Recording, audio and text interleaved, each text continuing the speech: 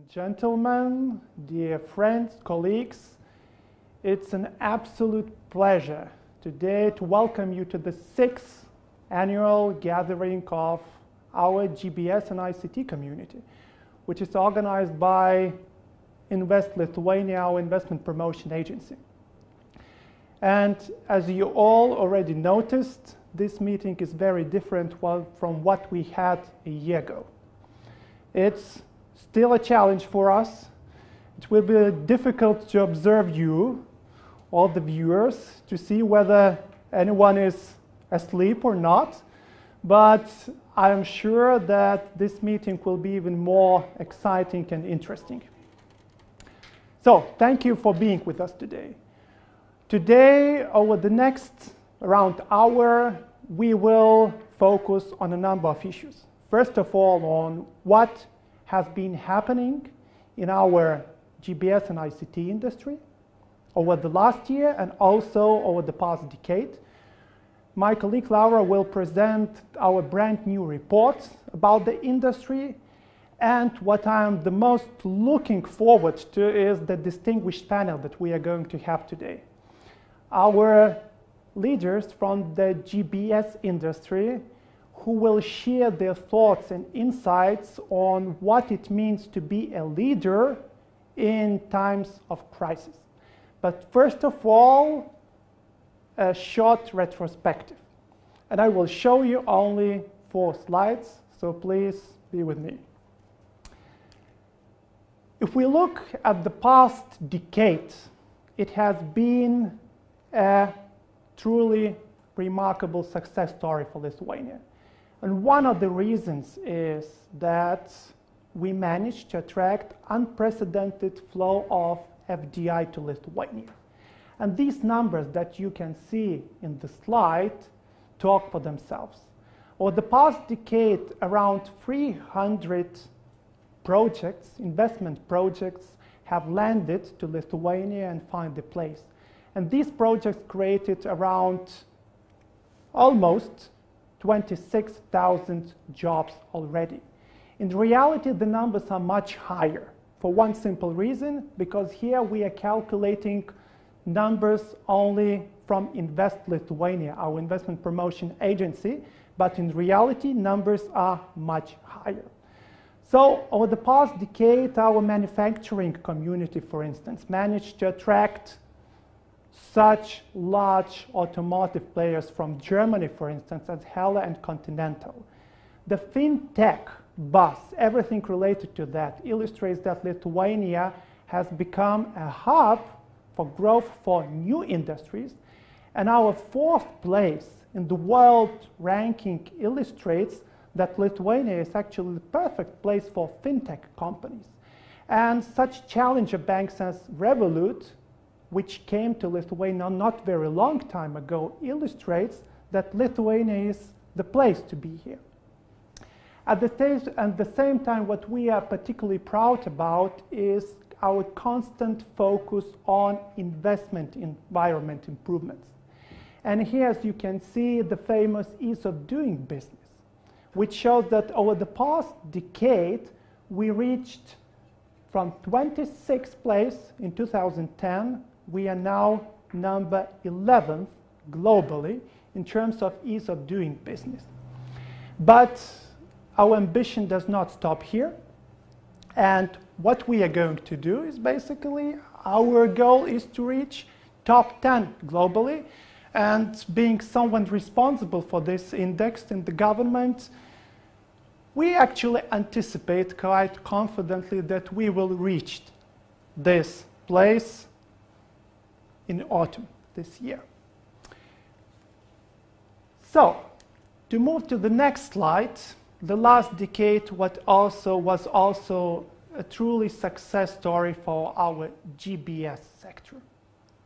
I remember when we started with Western Union and Danske in 2010 with the first movers.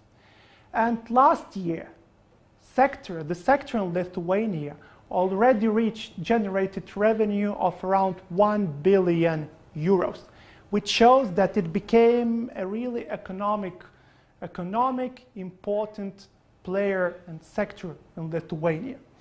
Today we are nearing the first 100 centers in Lithuania. We have such names as, Booking.com, Oracle, Dell, Amerisosbergen, McKesson, to name just a few. And some actually of the names are behind my back here. You can see in the environment.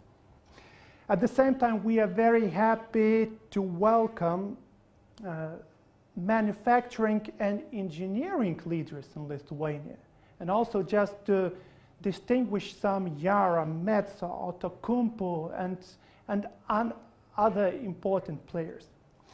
And the growth of the sector also is very reflected in our strategy, what we are doing in the public sector. For instance, just an illustration, Invest Lithuania has a board of 7 members. The majority are independent, and 2 of the members are representing the GBS and ICT community. One of them will be participating in the panel after these presentations. And this is for one simple reason. We are very thankful for them because they help us to see what is happening in the sector at the moment and to react from the side of the government. A little bit about our priorities. The past and success story inspires us to think continuously what we could do together to move even further. And these are a number of priorities we are focusing on at the Ministry of Economy, together with Invest Lithuania and other institutions. The most important ones are immigration and connectivity. Our goal is very simple: to have as easy and smooth immigration procedures for all talented people who would like to come to Lithuania as possible. And I very much hope that you will soon hear about our brand new project, the so-called International House, which will be a one-stop shop for all people arriving to Lithuania to deal with all issues related to immigration procedures, municipal services, to even probably opening a bank account, and everything in one place. Connectivity. It is especially important in our current environment. And for that reason, we started not very long time ago in our reaction to actually GBS community, which asked us whether we could organize a direct flight to London City Airport. And we delivered. Now we are focusing on more ambitious goals, and the government allocated a substantial amount of money to work on new flight directions, which is especially important in the current environment. The GBS community always and constantly stresses the importance of the labor force. So our education system helps to meet the needs of the community. At the same time, we are focusing, as I mentioned, on immigration procedures. But requalification is also something which is still an unused potential, I would say. So this year we started with a quite small fund to help people willing to requalify, to upskill or reskill, and especially to orient it on tech-related skills, from intelligence processes, automation, cybersecurity, programming, and other issues. But I'm very happy to inform you that yesterday the government approved 15 times larger sum to achieve the same results. And here we will focus not only on unemployed people, but also on employed people who want to change their, basically, careers. Future-focused regulation. You can quickly check what the govtechlab.lt is, for instance, where we launch our brand new initiative where we invite startups, business community to work together with the public sector and to solve all the challenges that we are having today. At the same time, IPI-focused meetups organized by Invest Lithuania. And also, the government yesterday approved funding to support projects, especially in this area. So the GBS community in Lithuania, thinking about IPI or RRP development initiatives, will be able to use opportunities that we will create together, and a little bit of funding to support that. And finally, it would be actually a shame not to mention something about what you are saying about Lithuania. And here are some of the most important factors that you identified in the report for us. You said that Lithuania is well known for well-educated talent. Ambitious people, talented people, motivated. This is not me who are trying to tell something to you. This is what you are saying to us and which actually inspires us all. You identify competitive labor force, especially when you take into account talented people that we have in Lithuania and at the same time business environment. Well-developed IC and telecommunications infrastructure. And the importance of it has been perfectly illustrated over the past 2 months, when the GBS community, also people in the public sector, myself, had to switch basically in one day to work from home. And infrastructure in Lithuania allowed to do that. Availability of multilingual talent and increasing immigration will help to increase all the opportunities related to multilingualism in Lithuania. But I would like to finish by stressing the importance of social climate and quality of life in Lithuania. This is something what you are stressing, and this is something what will be even more important in the future. And what we are particularly proud about in Lithuania is what our society showed over the past decades by adhering to different guidelines, social distancing guidelines, which helped us to reach the results that we are having in Lithuania, and at the same time, hundreds of volunteers who organized in Lithuania to help people which were in need. So thank you very much for that. To wrap up, it is important to focus on what we achieved, and despite all the challenges that we are facing today, to think about what we could achieve by working together in the future. And now I would like to pass the floor to my colleague Laura, who will present our brand new report and provide much more information about Lithuania and the sector. Thank you very much. Thank you, Marius, for such a warm welcome and opening the event. Thank you for the retrospective and all the information about how we, together with the ministry, are improving the investment environment over here. So, first of all, good morning and good afternoon to everybody on this other side of the screens. As the Vice Minister said, my name is Laura. I'm the head of Global Business Services and ICT team over here at Invest Lithuania. And my goal for the next 10 to 15 minutes are, in fact, to give you kind of the main insights from our brand new GBS report that we are launching today. So I just want to point out that there is so much more data, insights, testimonials, and examples in the actual report itself that I can cram into 10 minutes of presentation, but I will try to do my best. So let's go on and crack on. So 2019 was in fact an incredible year for GBS industry in Lithuania. We have grown at around 14% in terms of employment in 2019, which is a very robust pace, very much like in 2017 and 2018, and we are quickly edging toward that mark of 20,000 employees in the industry, which will be a great achievement both for GBS industry in Lithuania and for the country overall. And I'm very confident that we are going to do this this year. And it is already a little tradition to welcome all the newcomers to the industry that joined our cozy GBS family. So 2019 in particular stood out for the wealth of USA companies coming to establish their operations over here. We are super proud and excited to say that we attracted 3 Fortune 500 companies to start their operations in Vilnius. So that would be Mercedes-Bergen, McKesson, and Dana Incorporated. We are very excited about that. We also attracted a couple of rising stars from USA tech community. So that would be Sci Global and Rocket Software.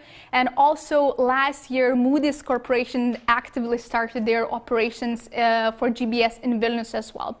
Apart from this wealth of American companies, we also had a reinforcement from European industrial sector in particular. So Nordica landed in Kaunas for their GBS operations, and Vilnius welcomed edX and Metso as their new members of GBS community. So overall, a great mix of new companies coming over. Of course, we had a number of very strong expansion projects as well from Western Union, Telia, and many others. So Lithuania is strongly going on the very strong growth trajectory.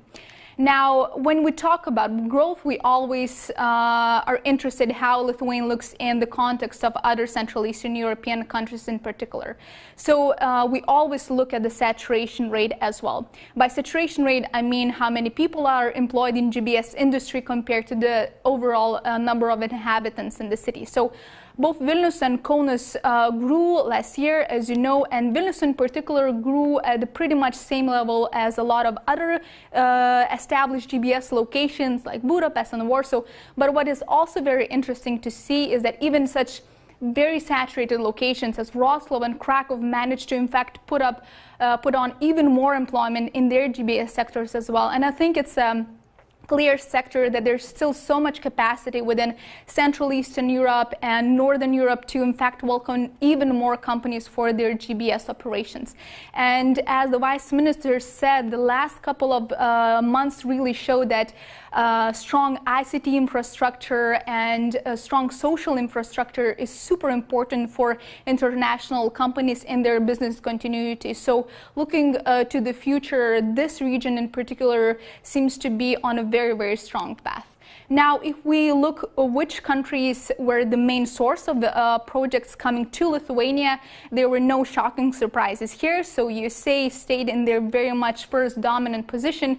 They employed more than a third of all people in GBS industry. Denmark was at a very strong second place with almost a quarter of total employees. And it was a great year for our Swedish companies. Now they're at 17% mark with a special companies like Telia growing quickly in Lithuania. Now, if we were to look what kind of industries are represented in our sector, again, no surprises here. Finance industry is very much on a strong growth trajectory, again with almost half of employees employed by financial industry companies over here. But what is interesting that in particular IT sector and industrial sector had strong gains over the last year, with them together adding additional 15 percentage points in overall mix. So we see that even the locations kind of stay the same. There is increasing variety in terms of industries represented in the GBS sector in Lithuania. Now, functional mix is always a very interesting to look at. IT still remain the dominant force over here, with close to a third of all employees being software developers, service desk specialists, QA specialists, and cloud operations specialists as well. But what was in particular interesting that customer operations had strong gains last year on the back of the growth of such companies as Danske Bank and Booking.com in particular. So we're happy to see that more and more client-facing roles are coming to Lithuania.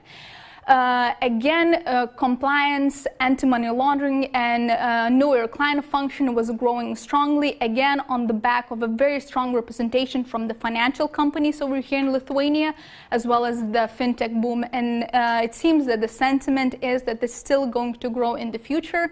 And really quickly, engineering, though it represents a relatively small part of the industry, almost doubled its share in the overall mix of employment. So we see that there's so much opportunity in Lithuania still when it comes to electronics engineering, mechanical engineering, design, and so on. And in terms of those other smaller functions, again, very interesting trends with analytics, marketing, legal being on the growth again. And in particular, it was a great year for intelligent process automation as a function. So we know from the data that we have that almost half of the centers either have already established their IP solutions within the center or are developing them at the moment. And we are very happy to see that in most of the cases this is happening inside the center, so by local Lithuanian talent. There has been huge gains here. For example, some centers reporting saving up to 400,000 man-hours through IP solutions, and companies like Western Union and Cognizant have already received multiple international awards for their IP development. So we see that it's no longer a buzzword, it's a huge trend, it's here to stay, especially in Lithuania. Now, cost is always an important factor, so we always closely monitor the wage growth. The wage growth level remained at pretty much same level in 2019 as it did the year before. So wages in IT grew at around 6% level, and non-IT functions at around 5.5%. And the expectation is that this trend is going to stay in 2020 as well. I just want to point out that this data is, so to say, pre-COVID.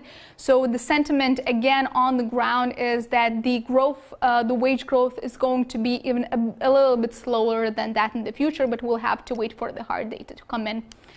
Now, really quickly, just the last couple of slides over here, and we wanted to kind of nail down a couple of interesting metrics that show the overall development of the GBS industry for the last decade. So though even we have a number of really strong large centers as Danske Bank with 4,000 people or Western Union with 2,000 people, the average player over here is a strong mid-sized center. So anything from 200 to 300 people is the average at the moment.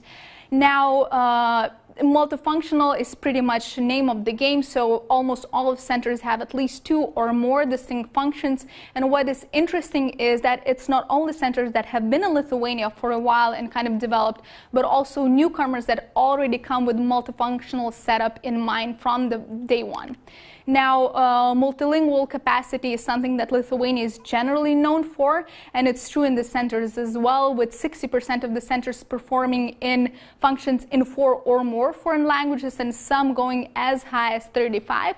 And the usual suspects, apart from English, which is kind of a given, would be Danish, Swedish, German, and French in particular. And again, though we have a number of really strong BPO players that do incredible work here in Lithuania, most of the centers are very much captive, both in Kaunas and Vilnius as well. So companies want to retain that knowledge within their group of companies. And last but not least, the attrition rate, it stayed pretty much the same as in 2018 at around 14% mark. And we also saw that companies that are in fact more multifunctional, have more senior roles, longer career path, have had even reported even lower attrition rates than that. And I mean, we could talk about hard data for a while, but we also wanted to look into this other aspect that it's very important and part of very much Lithuania's GBS DNA is the diversity and social responsibility. So we know that half of employees are women in the industry.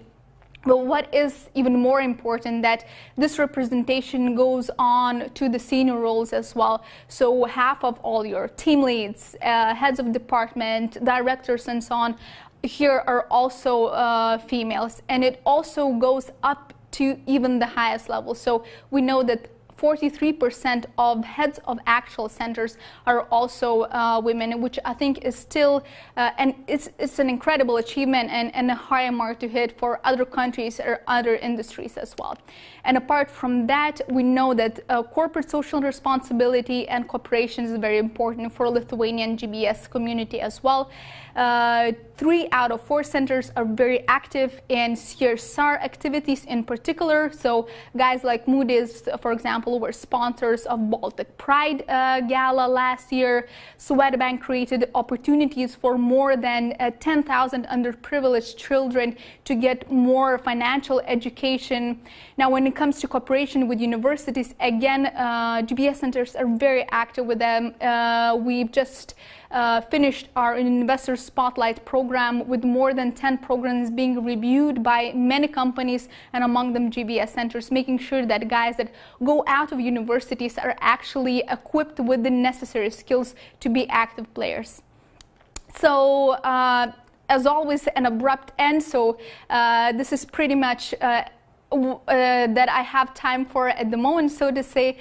So as I said in the beginning, there's so much more data, insights, and knowledge crammed into our 50-page report. We're edging towards Harry Potter here, but we'll try to go even higher next year. And I just wanted to say that, of course, it's been a great year, but most notably, guys, everybody, for the guys from GBS industry in Lithuania, you have done an incredible work, not only helping international companies to serve their customers better, provide better products to the markets, but also doing incredible work in making the life over here in Lithuania also better. So thanks to you, and I just wanted to say, stay tuned.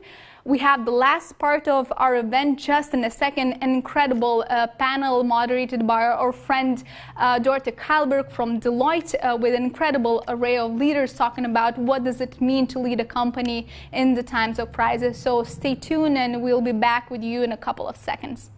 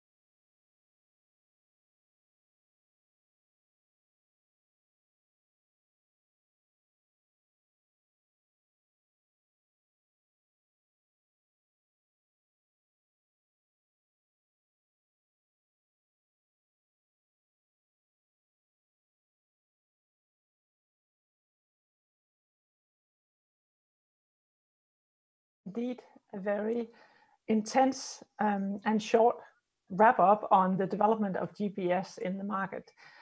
Very interesting. My name is Dorthe Keilberg. I am very pleased to be with you today, and I'm very pleased about the discussion that we're having. We're gathered under the header of GBS, but in these turbulent times, trying to make sense of it all, we also realize that the commonality of many conversations are pointing towards people, how people thrive, how people organize themselves, and how you lead people. The leadership topic is universal and will be instrumental to the way we recover and thrive from the shock which recently hit us. I am therefore quite pleased with the company that I have with me around the virtual table today, and we will be discussing a few aspects on these topics. But why don't we go around the table and have a short introduction from each of the panelists, so the audience know who we are. Aminta, will you please go first? Sure, thank you, Dorthe, and hello, everyone. My name is Arminta Salagienė.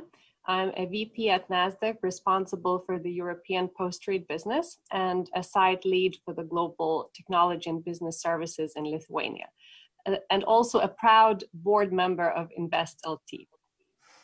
Thank you very much, Aminta. Over to you, Aiste. Hello, everyone. I'm Aiste Gataveckienė. I come from Danske Bank, Lithuania, where in parallel to my functional role of running internal services for the group, I also act as a site lead for Global Services Lithuania. Thank you, Aiste. Ingrida, please. Hi, my name is Ingrida Simonyte, and some of the first companies who came to Lithuania might remember me from my previous work in the government of Lithuania during the time of financial crisis. Welcome. And last but not least, Melanie. Hello, everybody. I'm Melanie Hughes. I'm the head of human resources for Moody's, and I was fortunate enough to be with the group that chose Lithuania as our Global Business Services Center in Europe. Thank you very much, and thanks all of you for being with us today. I was thinking just to get us started, and obviously the lockdown is on everybody's mind. So why don't you share with us, each of you, what was your biggest surprise during the lockdown? And it can be personally as well as professionally. Aminta, do you want to kick it off? Seeing a young deer crossing a street in a very empty downtown of Vilnius during the lockdown. And I think more generally, you know, how the nature was rejoicing absence of human beings during this time. Thank you. I can almost picture it. Aiste, for you. Well, for me professionally, that was surely the unity and mobilization of our leadership team. Since the start, we hardly ever had, you know, misaligned views on any topics, and especially the people-related ones. And personally, actually, probably it was the fact that my 6-year-old is already has learned when to read, and he is able to read. And I just only actually found out when we're the whole day at home. Oh, that's a nice one. Thank you. Ingrida. Well, I would say that personally for me, it was a very nice surprise to find that it's not only my sister who can consult me, but also me who can consult my sister, who is a mobile specialist, so she could consult me on virus rather than me consulting her on what's going on in the economy. So I sort of renewed my biology knowledge a lot. But on more broader scale, I would say that, and it's not typical or it's not particular to Lithuania, but I think it's a global trend, that societies have showed so much potential to mobilize, to sort out issues where governments were sort of lacking orientation in the beginning. There was so much misinformation and nobody knew how to handle this. And it was really very important to see that we are so much civic in our sort of inner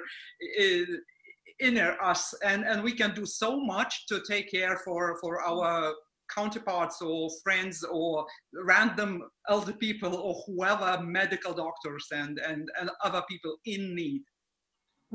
Yeah, unlocking potential here. That's a nice angle. Melanie, what's on your side? So like Arminta, I've been wonderfully surprised by the amount of wildlife that's around. And my biggest learning was that I was able to tame a wild squirrel in my garden. And I got a little picture of Fatty here, who is, deserves her name. It's like she waits me every morning with my coffee to feed her peanuts and sunflower seeds. So that's my learning. I can actually tame wild animals.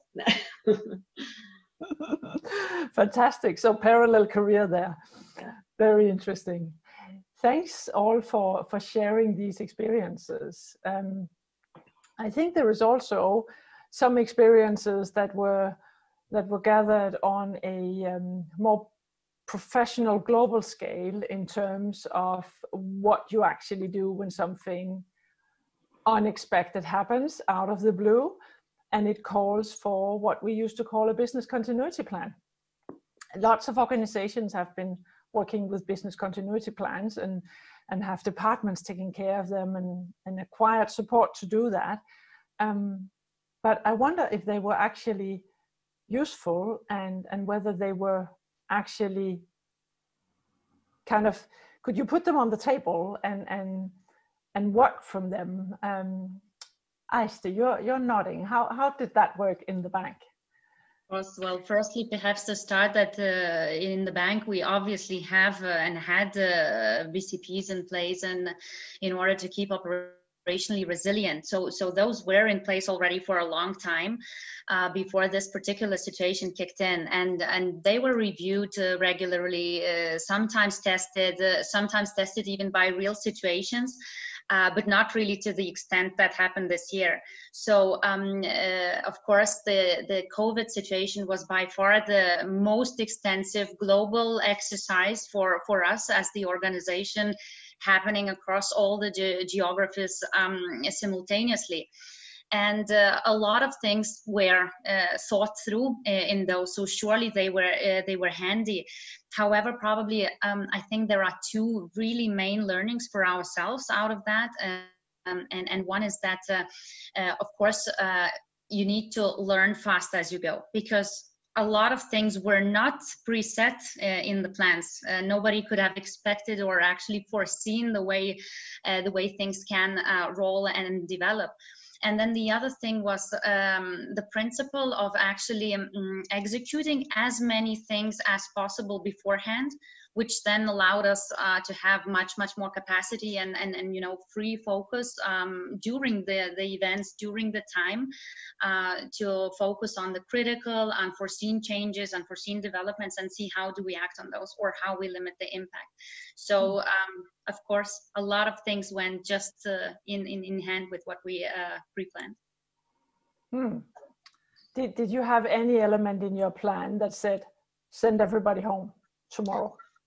Not ever to that extent. We had, of course, the certain, let's say, scenarios, but not in that manner. How we could switch our, let's say, locations, facilities, obviously, etc. But really not to the extent of all organization being remote. So that was the first time ever. And I think the fact itself, I think that we actually shifted over 20,000 people in rather a short time across several countries. That simply proved for ourselves it's worth to develop and have the whole, as you say, teams or departments working on that. Very good. Melanie, I believe you have a perspective on this one. Yes, I found out a week after COVID hit that I was actually head of pandemics.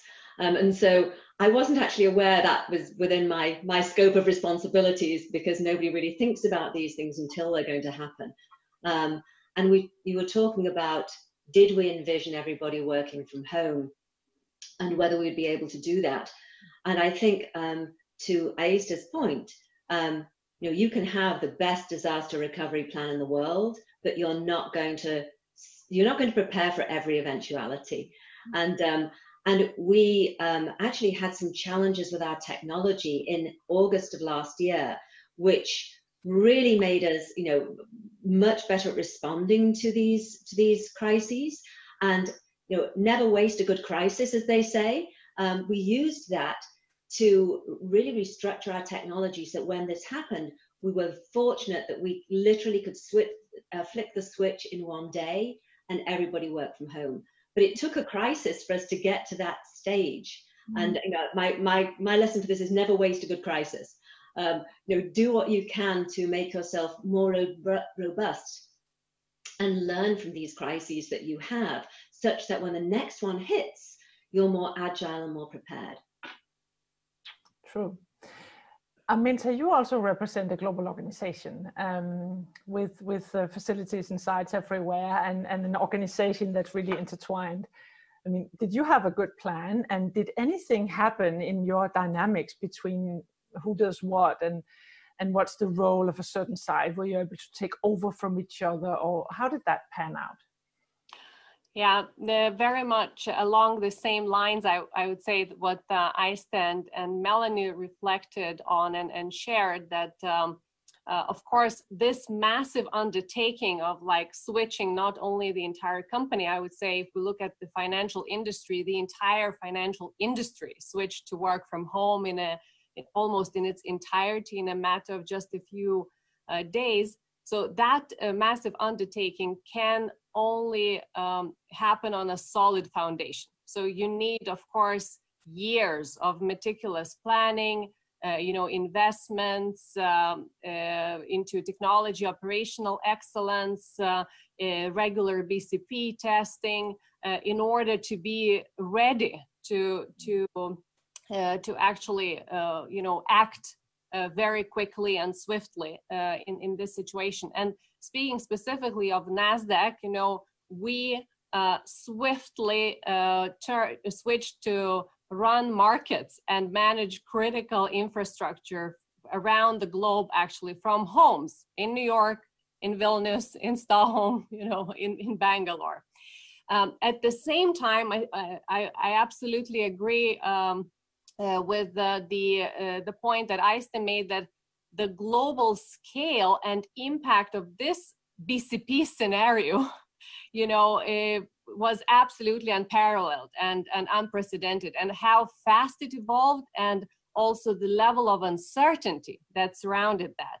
So the only way to go about it was to have very tight global coordination and take decisions really fast, So for that, to manage this, we had the NASDAQ's executive leadership team and the COVID task force meet daily, where they would take in and process, new information, take decisions, communicate them immediately to the entire organization, and switch to execution. So in the early weeks, it was like 24/7, wheel. And now it will be also interesting to see what we will, reflect on as we go into the annual BCP review cycle. So I'm sure we will look at, pandemic and other scenarios with different eyes, like not something that let's park it, it will never happen, but it's good to have it on paper. No, actually anything can happen. True.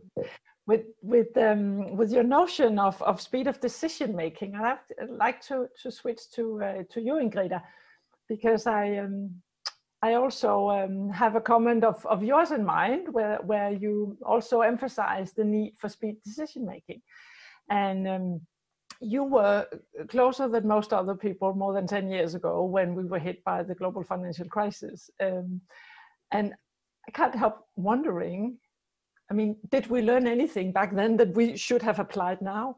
And are there similarities? And can we at all learn from things happening in the past? Because things of this scale don't happen that on a regular basis, right? Well, I would say that same like war generals are always preparing for the last war, same the governments are always preparing for the last crisis. The crisis that comes is usually somehow not the same. And this was not the same because it's not just an economic or financial or whatever. You had a very strong health component here. And then that makes things different. But I think there are some things that are sort of universal, especially when you are a political leader, because the companies have, but I would say this is also important for company leaders. You can have two ways of handling this. You can be a very authoritarian and say, look, people, it's a lot of problems. I know what I'm doing, although in most cases, it's not true, not in this case.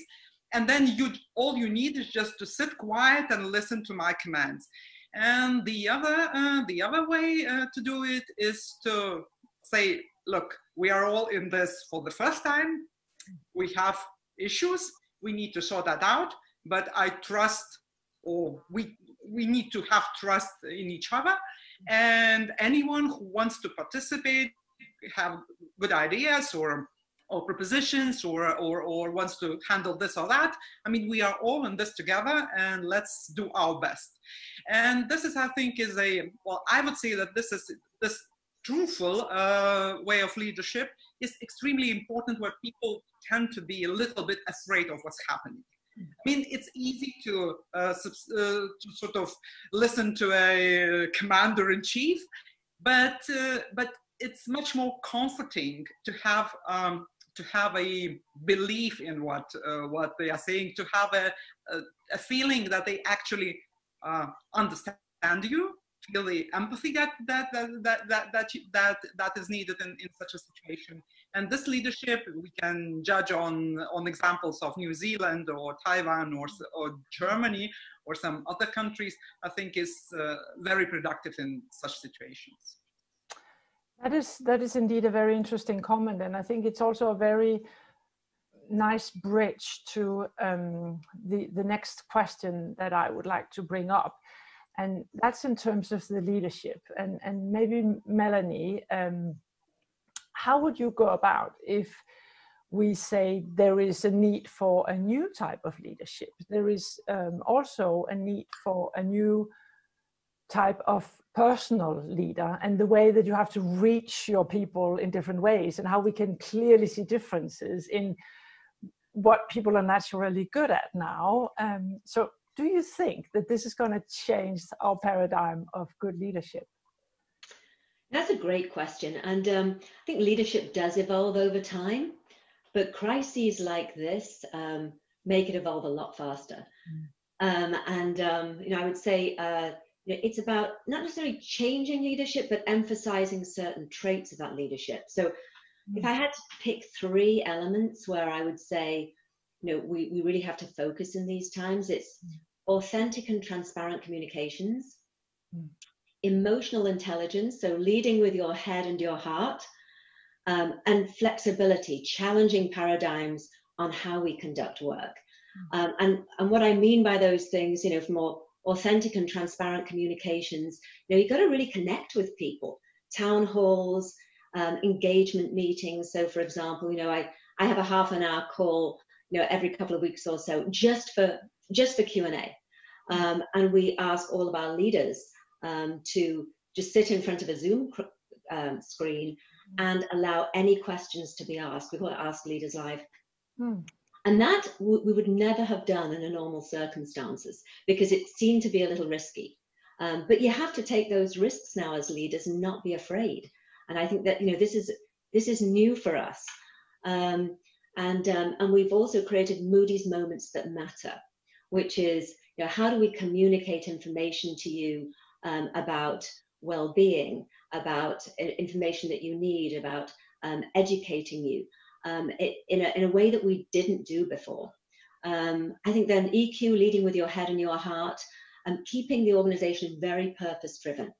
And that's focusing on the work that matters. And the work that matters might have changed. So how do we pivot to that? And how do we get people behind a new vision quickly? And make sure that we're looking after employees' well-being, and that they're feeling part of the community still when they're not in an office. That's tough to do. And then finally, the flexibility and challenging paradigms on how we work. What's our philosophy on redundancies and reductions in force? We've got to be careful and sensitive to those things. What's our thought about returning to the office? Do we have people's personal safety at the top of our list? And thinking about work in a very different way, engaging people in a different way, getting the executives to engage with people in different parts of the organization virtually. I mean, those things are very different. And I think resetting education to be virtual too, because we're used to kind of having people in front of us, teaching us about leadership. But, how do we make sure that we're getting those leadership lessons to people online? And there's an HBR article that the listeners might be interested in reading on that, which is it's 8 ways to manage your team while social distancing. So I'm going to give a quick plug for that article, because I think it's a great one to read. Yeah, that was a nice reference. I think it would be just short, interesting to hear from also the rest of the panel. Those moments that matter in terms of employees and how you show yourself as a leader and how you prepare to risk the unprepared, just getting out there. Aiste, have you got one or two examples of a moment that mattered where you or one of your leaders just stepped up there? Yeah, of course. And firstly, I would like to echo Melanie in that aspect that perhaps this situation just merely now accelerated and emphasized the need of those traits which sort of were already on the horizon and on the topics already for maybe like several years in the leadership theme. And well, in our moments, we also very much try to embrace this need for the empathetic relationship, for the understanding what matters for the employee. So putting really them ahead of ourselves as leaders, to say so, creating sort of a safe environment, a safe feeling for them in terms of, how they can work further, what will happen, what actually, are the next steps that we are going to take.